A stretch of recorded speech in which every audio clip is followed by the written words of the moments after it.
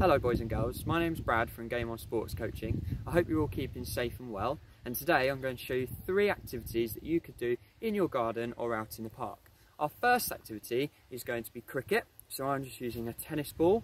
If you don't have a set of cricket stumps, which not everybody is going to have, I'm just using a garden chair. You could use any kind of chair you like or something else that's quite tall.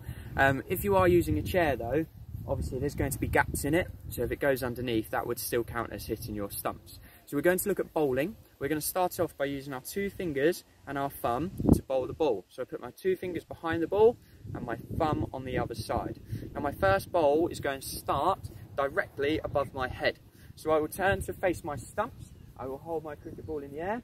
If I hit my stump so it goes through that gap at the bottom, it's going to count as 1 point.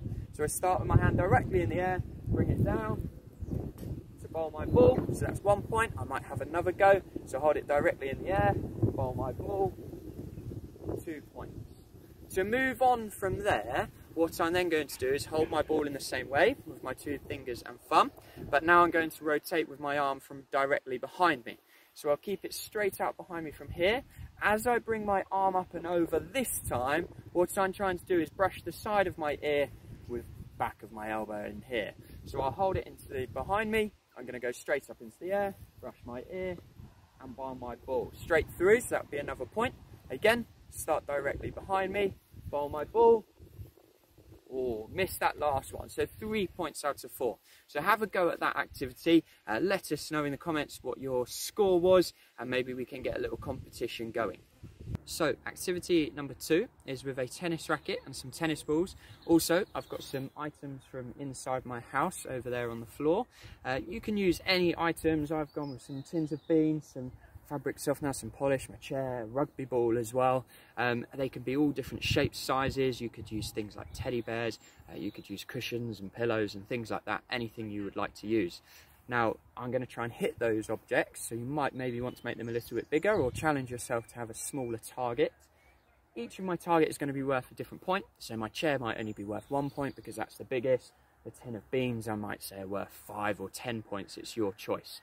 Now I'm going to do these in a forehand shot. So what that means is I'm going to hold my hand out like I'm shaking somebody's hand and hold the end of my tennis racket.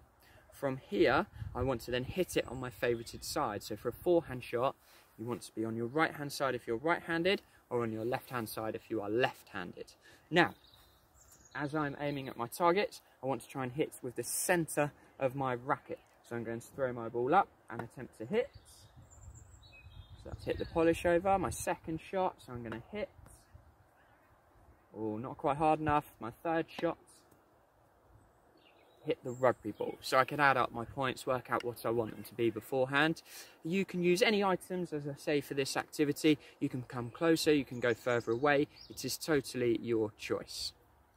Okay, boys and girls, so for our third and final activity, I'm going to be using a rugby ball for this one. You could use a rugby ball, you could use a football, a netball, a basketball, a bigger ball than a tennis ball for this one to challenge yourself a little bit. Now I'm going to do 3 different activities inside my square that I've set up with cones. You don't have to do this with cones, you could use a tin of beans to use as your square, but I'm going to do 3 different activities inside of that square. My first activity is just going to be a throw and catch. I'm going to do 3 of each, so it'll be a throw and catch. My second activity will be can I throw, clap and catch, which you will have seen in Coach Graham's video, him doing with the tennis balls. And my final activity is can I throw the ball up in the air, do a 360 turn, so turn all the way around, and then catch. With each of my catches, I'm trying to use both of my hands to bring the ball into my chest to make it more comfortable, make it easier, so I don't fumble it out of my hands. So I'm going to show you one of all of those activities now. So activity number 1, activity number 2, and activity number 3.